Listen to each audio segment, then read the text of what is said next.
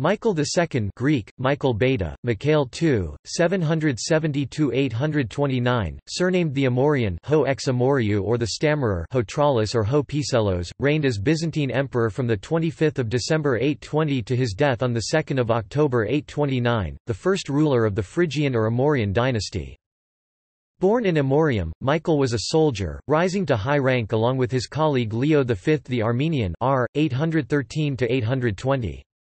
He helped Leo overthrow and take the place of Emperor Michael I Rangabe. However, after they fell out, Leo sentenced Michael to death.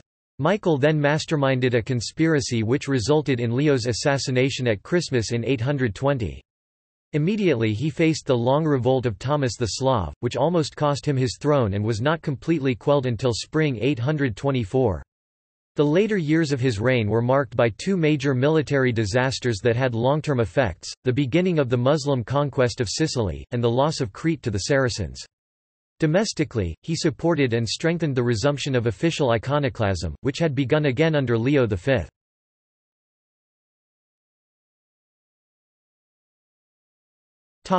Early life. Michael was born in 770 in Amorium, in Phrygia, into a family of professional peasant soldiers who received land from the government for their military service. His family belonged to the Judeo-Christian sect of the Athinganoi, whose members were Cappadocians and had adopted the Jewish faith and rituals. The Athinganoi were numerous in Anatolia and together with the Greeks and Armenians formed the backbone of the Byzantine army of that era. Michael first rose to prominence as a close aide to the general Bardanes Torkos, alongside his future antagonists Leo the Armenian and Thomas the Slav.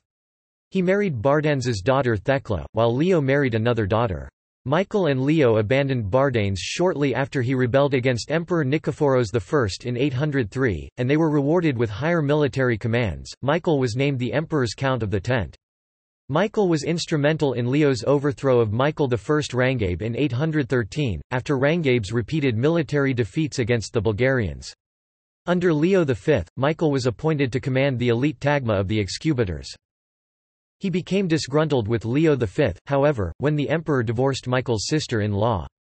On Christmas Eve 820, Leo V accused him of conspiracy, jailed him, and sentenced him to death, although he postponed the execution until after Christmas. Michael sent messages to his co-conspirators threatening to reveal their identity, whereupon his partisans freed him and murdered Leo V during the Christmas Mass in the palace chapel of St. Stephen.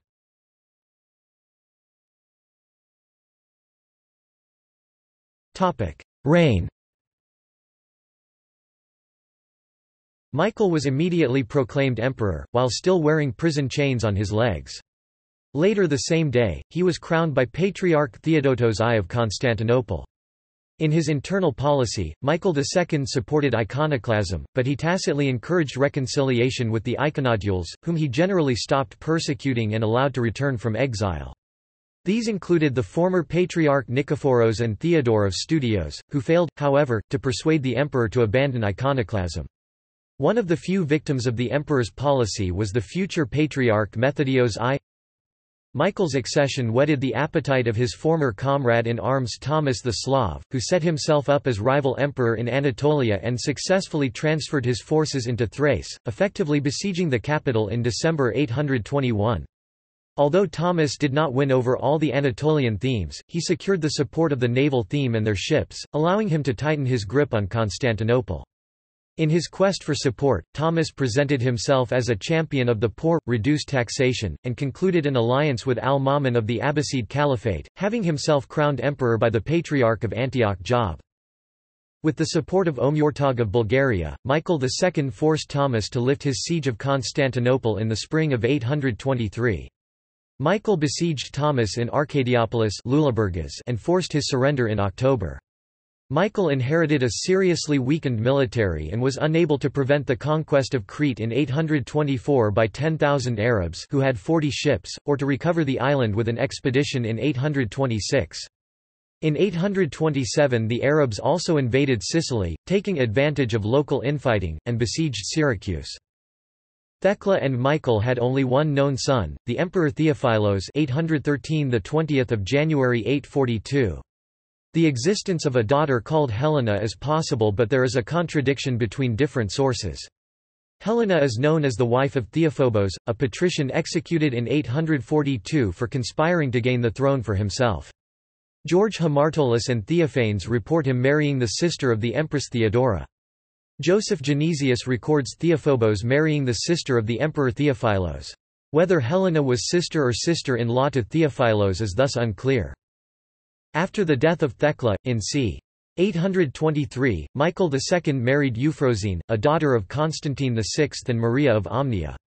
This marriage was probably intended to strengthen Michael's position as emperor, but it incurred the opposition of the clergy, as Euphrosyne had previously become a nun.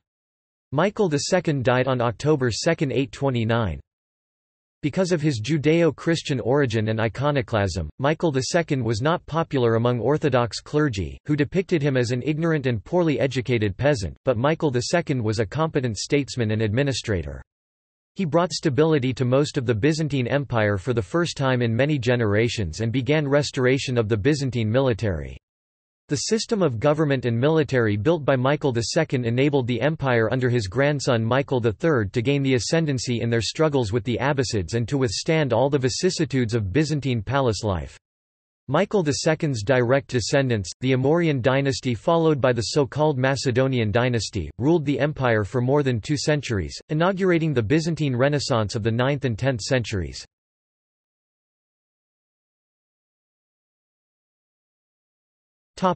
See also: List of Byzantine emperors. Footnotes